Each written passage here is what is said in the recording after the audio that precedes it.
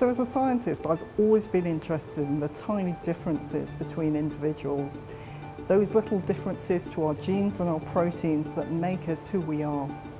And when I came to join AstraZeneca, I was fascinated by the idea that we could use those small differences and our scientific knowledge to tailor the best drug for the best patient.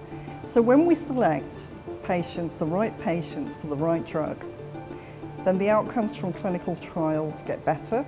We're able to see whether our drugs are more efficacious and safe.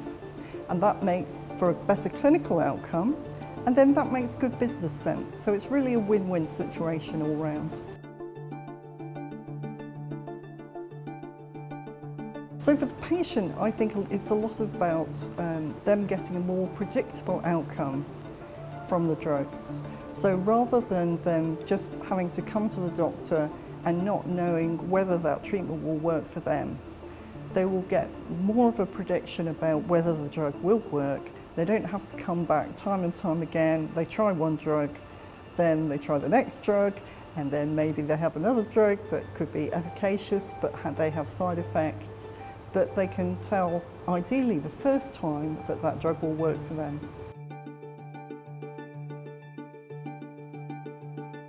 So even before the clinical trial starts, we will be doing research to identify the best biomarker for that particular drug.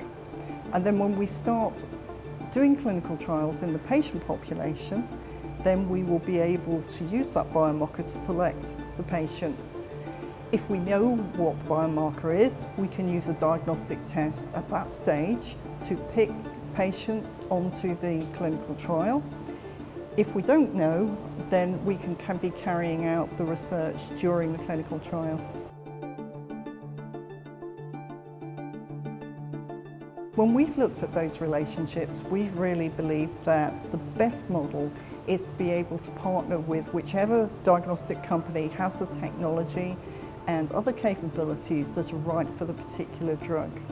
So we tend to work with strategic partnerships with diagnostics companies rather than investing in just one diagnostic company.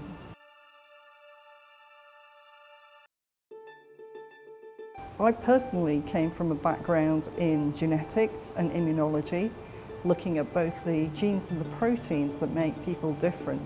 But different people come from different backgrounds. In my group, I have people who came from a physics background. I have a colleague very high up in a personalised healthcare organisation who was originally a nurse. So because this is a new and cutting edge area, I think people can take many different career paths. What's needed, of course, is an enthusiasm for the subject and then an ability to learn and to work within a group that is cutting edge in personalised healthcare. Oncology is probably the furthest ahead. Then I think outside of oncology, you have a progression in the technology used in neuroscience, imaging techniques. In infectious disease, there are developments now coming through in rapid diagnostic testing, so that rather than waiting 2 or 3 days for the outcome of a culture test, patients will be able to put onto a more effective therapy straight away.